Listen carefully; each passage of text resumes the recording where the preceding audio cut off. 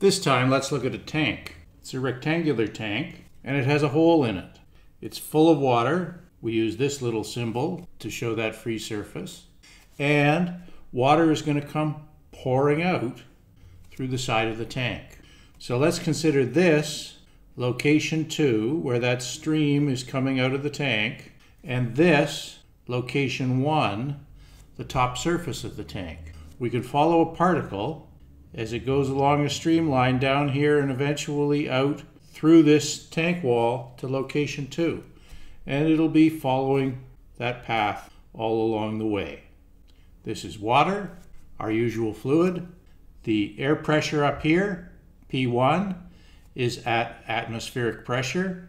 And down here at P2, we're also open to the atmosphere, so we're at atmospheric pressure. And if this elevation isn't too different, then the atmospheric pressure won't be very different because it's air, so there's not going to be a large change in pressure. If this elevation difference is 15 meters, then we'd like to know how fast the water is going to be going as it comes out the side of the tank. We can do that by applying Bernoulli's equation. We can look at location 1 and location 2, and the energies at those two locations have to be the same.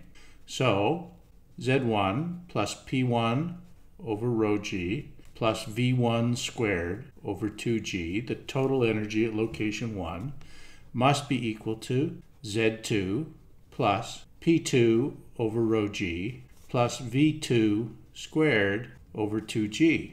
Now, because we've chosen this location up here on the surface, we have the advantage that we know that it's atmospheric pressure, and we also know that because this tank is much bigger than the hole in the side, that the velocity up here is very low. It's moving, but it's moving very slowly. So V1 approximately equal to 0. We can get rid of that term. Pressure at 2 is atmospheric, pressure at 1 is atmospheric, so those two pressures are the same. P1 equal to P2 equal to atmospheric pressure. We're left now with just the difference between Z1 and Z2 and the velocity at location 2. So what's going to happen is all the potential energy of elevation here is being turned into kinetic energy of motion down here. So we can rearrange and get that V2 squared is equal to 2g times Z1 minus Z2. And that's going to be the 15 meters elevation difference here that we knew. So V2 equal to the square root of 2 times g, 9.8, times 15 meters. And if we punch that into our calculators, I get 17.1 meters per second. So the water will come out of this hole at 17.1 meters per second. Now suppose we also had another hole in the tank further down here. This is location 3, and water's pouring out of here. You've also got a jet coming out, and it's falling due to gravity. And this location is another 3 meters lower than the previous location. We can take another streamline with another location 1, and here's location 3. We can follow that streamline down here. Comes out the side wall of the tank. It's going to go faster than the fluid flowing up here.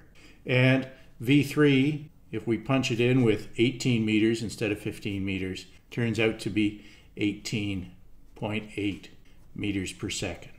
We can write Bernoulli's equation along this streamline. We can write Bernoulli's equation along this streamline. Having an additional hole in the tank wall here isn't going to change what happens at location 2 at all.